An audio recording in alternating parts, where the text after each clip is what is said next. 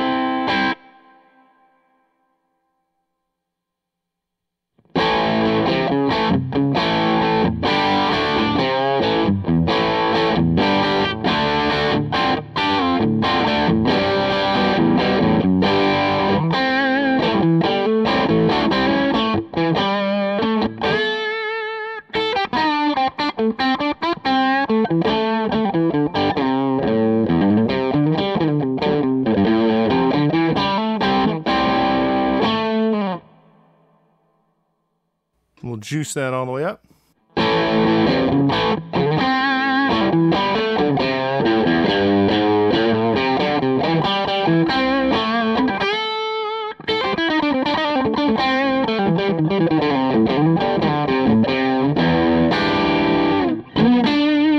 Neck pickup.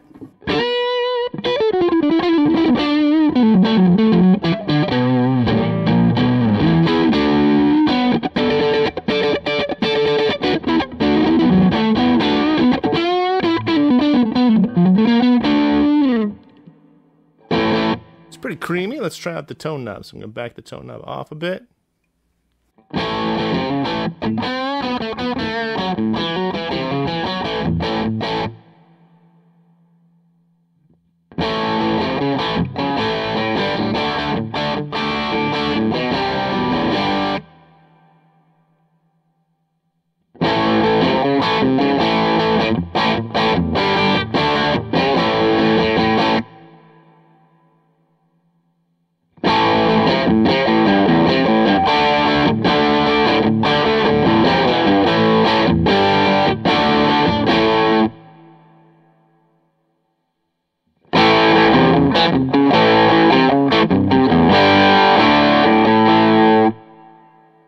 Quite a bit of shaping there.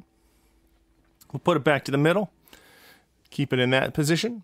And that's kind of the first channel. or mode 1, I guess you'd call it. So if we back this back down, I'm going to go to mode 2. And this sounds to me just like it's a clean boost. It's much more cleaner. There is some grit on it, but it's more of a clean boost than anything.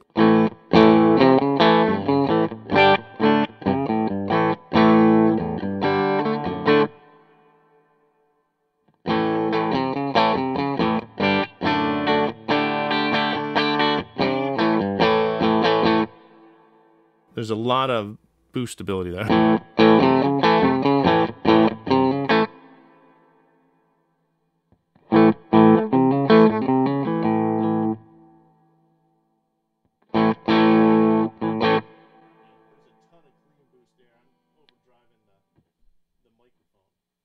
Yeah, there's a ton of clean boost there. I'm actually overdriving the microphone on that. So here's a lot of boost in there and a clean boost if you choose that.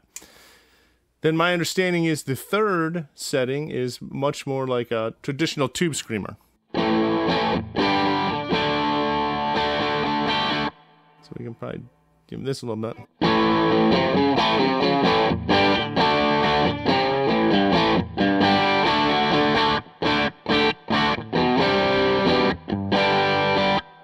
So we'll back that down.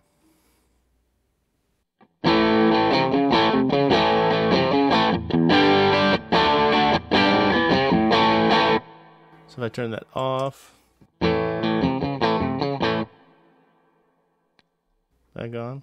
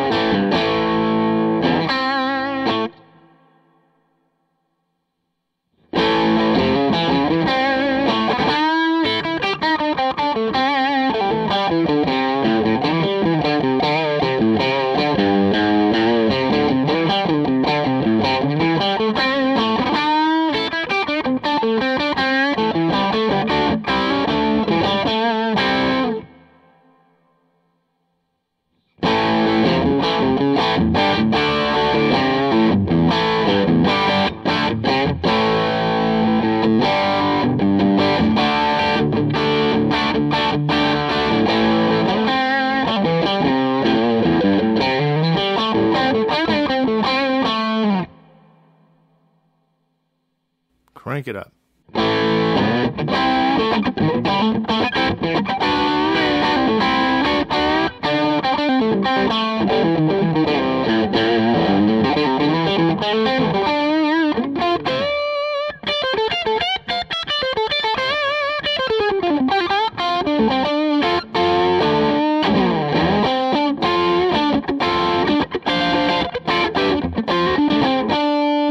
Neck pickup.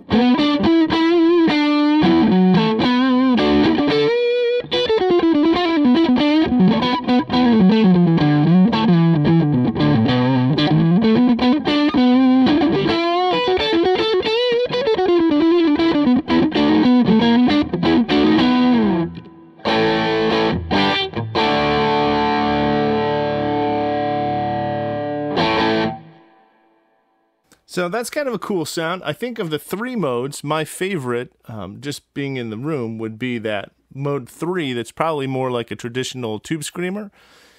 And that's probably just a little more what I'm used to hearing. So it sounds kind of nice to me. It feels kind of nice in the room. But it's definitely a versatile pedal. If you were going to use it as a clean boost, you have that ability. If you wanted more of a transparent kind of distortion, I think that mode 1 is great. But if you want more of like a creamy, kind of fat, compressed one, it sounds to me like that mode 3 is kind of the cooler sound on my side of it. So I hope you enjoyed this little demo. I hope this is helpful to you. I appreciate your time in watching my videos, and you have a fantastic day.